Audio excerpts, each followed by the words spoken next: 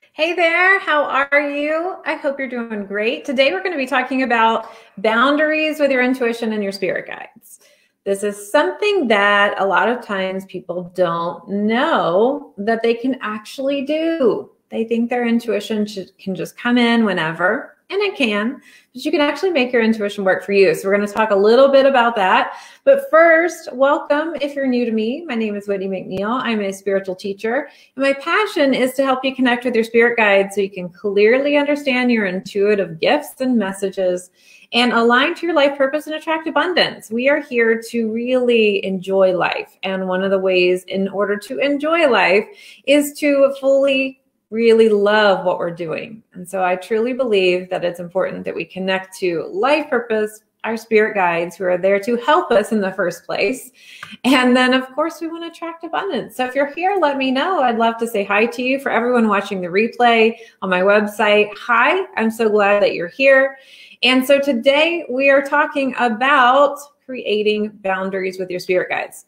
So I did want to let you know that on Tuesdays, I generally will talk about abundance. And so today we talk about intuition and spirit. Now, if you haven't heard by now, I have a free mini course about discovering your abundance blocks, which also can block your intuition. And one of the things that I love to tell my students inside of Intuition Abundance Academy is celebrate the money you receive, celebrate your wins, celebrate your abundance. So this is just a personal share before we get into the topic. So I opened up a letter from my insurance company today, and there was $833.73, a check payable to me, and it was an unexpected surprise. So who doesn't love getting money in the mail, especially when it's fun and surprising? So of course, we want to tell the universe, thank you, thank you, thank you. I love getting these fun monetary surprises that are payable to me so that the universe can give us more. So if you haven't checked out that free mini course, go to messengerspirit.com/blocks. Make sure you want to watch it. It expires September 14th. And next week, I'm announcing something just super fun. So make sure to watch this spot come back this next week so that you can learn what that is. Okay, hi, hello. Is it Irit or Erit? I'm not sure. I want to make sure I say hi. Hey, Donna. Hey, Cindy. Good to see you. All right, let's talk about creating boundaries with our intuition, our guides. So when I have students inside of Intuition Abundance Academy, one of their ahas is, oh my gosh, I can actually make my intuition work for me and it doesn't just come in whenever. So with our intuition, a lot of times we think that we're kind of this, I'm going to say victim, even though I'm not meaning it to be negative, but we're like, wait a minute here. I thought intuition just flowed in whenever, and it comes into me like when I'm in the shower and like right before I'm going to bed, and then sometimes wakes me up in the middle of the night and I get it in my dreams. And so we say we're kind of like, I don't know, it just comes when it comes. Well, the good news is that you can actually create boundaries with your intuition. And the way that we create boundaries with our intuition is consistency and scheduling a time. So one of the tips that I always tell my students is make sure that you're scheduling a time to connect in to your intuition. So this morning, for instance, I get up and before I sit, actually I'm sitting at my computer, and I'll say, what are the biggest priorities that I need to focus on today?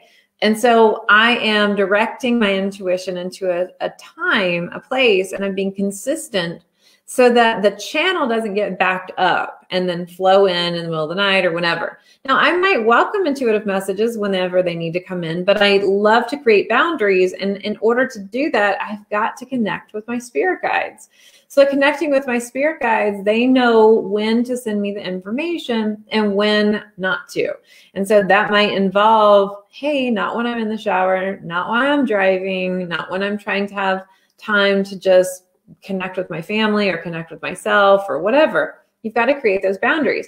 And that's the aha that I hear is, wait a minute here. Wait a minute. I can make it work for me. Like I get to control it. And that's the aha that I love to have. Now, I do have people that come to me before they've learned some techniques and they're like, I literally woke up and I saw a spirit at the end of my bed and it's scary.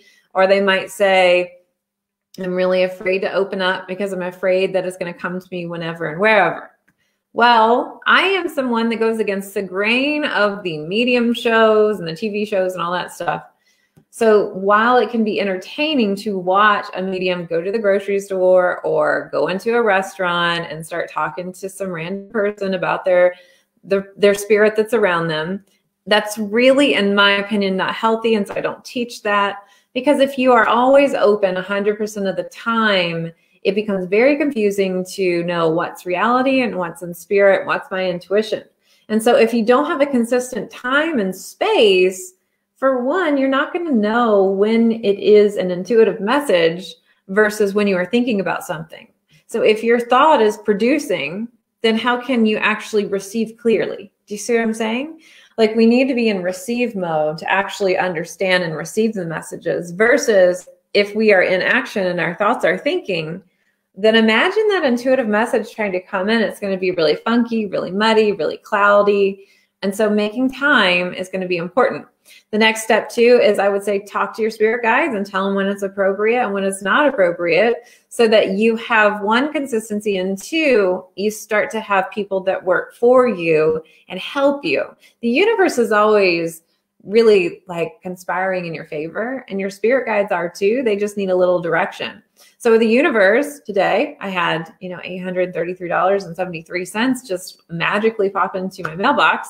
And so I said, thank you, it's beautiful. And so I'm directing the universe, yeah, please send me more of that. With the spirit guides, I'm going to be talking about, I got this message at this time and it really wasn't appropriate time. So if you can give them to me during this hour, during this time, and you have to actually do it and receive. So that's really, really important for you. So you can do that. And then whenever, as you're coaching, right? Like, you're coaching your spirit guides and your intuition, you want to make sure you don't micromanage. You can't micromanage if you're like, well, I told him one thing, but I'm going to do another.